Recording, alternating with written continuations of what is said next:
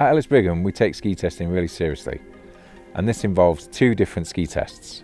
The first one is done early in the season. Everything's put through its paces and compared, we make the decisions what we're going to stock. Later on in the season, we bring staff out to Austria. Here, the staff test all the skis that we've decided to go in the range. This means we can make sure we've made all the correct decisions, but it also means that when you come into any of our stores, the staff there can give you personal advice. They know exactly how the ski skis because they've been on them. Tech-wise, again, the clue's in the name here, so it's the 92, so it's 92 underfoot. That's a great kind of versatile shape underfoot, but you can see from the shovel that it's also going to work in the powder for you, so a nice sort of free ride profile really. Okay, so with a 92 you could look at a kind of a sporty intermediate, somebody that's really progressed quickly and wants to challenge themselves, but ideally you're looking again at advanced to expert level, would be more at home on this ski.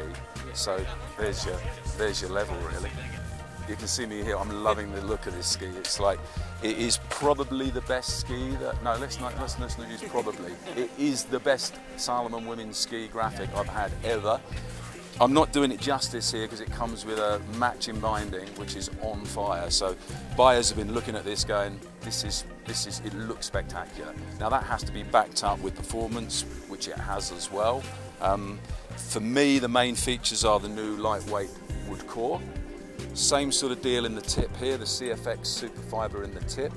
Incredibly good at absorbing those shocks and vibrations. So again, big smiles on my face when I'm trying them. And again, with the cork inserts at the side here, we've covered cork, but really good at absorbing shocks and vibrations. So it's completely there, the real deal is that. So I'll draw on my experience in Squaw Valley, on our recent trip out there. And we were lucky enough to get some overnight snow, skied early in the morning, and people were heading out to that powder. They love the flotation of the ski. They love the lightweight feeling of the ski. Over last year's model, however, a little bit more bite and performance, a little bit more snap from the wood core, and absolutely better at absorbing shocks and vibrations in the tip. Because we've got a little bit of rocker going on, or I say a little bit, quite a lot going on here. So we need to control that rocker, and that's when the cork comes into play. So. Hi, I'm Chloe, I'm from Covent Garden. I've just been out today in this weather on the QST. My experience of this ski today, I was a bit on the piste and it was a bit choppy and jaggery. It was really nice to ski on, really stable. You could really charge and push down the mountain. But then I took it off the piste and really enjoyed it still. It was really nice and fluid, it wasn't hard work, it was really enjoyable.